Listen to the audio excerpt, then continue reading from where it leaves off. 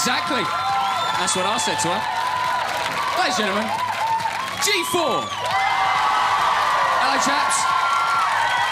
Welcome to See the UK. You're going to be doing a very special exclusive performance for us a little bit later on. But before that, the X Factor Tour. The one that saw all the finalists doing their thing. How's it going? It's going really, really well. The audiences have been fantastic. We've toured the top half of Britain so far, Scotland, and now we're on Wembley 2 days' time.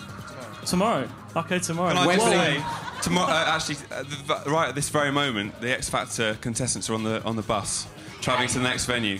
So we want to say hello to them wherever they are. Oh, just give them a big wave. They're on their tour bus watching See the UK. Okay. Now I feel even more nervous. So there's a class, a sophistication to your music, but you're famous now, so it's girls up to the hotel rooms drinking a minibar dry. I must be right. Every night. No. Good. I'm joking, no. La la la la la. Oh, I like the look of you. Is it a bit like that now? There's a bit of that, but it's amazing, to be honest. It's flattering. I'm glad you're enjoying it. You deserve it. Mike, is it true you've never been to a live gig before you supported Westlife on tour? The first gig I saw was Westlife, actually, after we'd supported them, and we saw it at the back, so it was nice to learn from the pros. OK, the Kaiser Chiefs are playing here later on, so you're going to be spoilt as well. Also, very briefly, is it true that you do a moo, a cow-style noise as a warm-up? No, I don't know what you're talking about. Liar!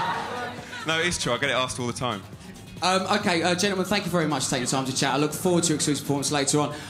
Now, last week, Paul Townsend from Durham went to see My Chemical Romance and Green Day live in America. See the UK have a tradition of doing the best competitions. Take a look at this.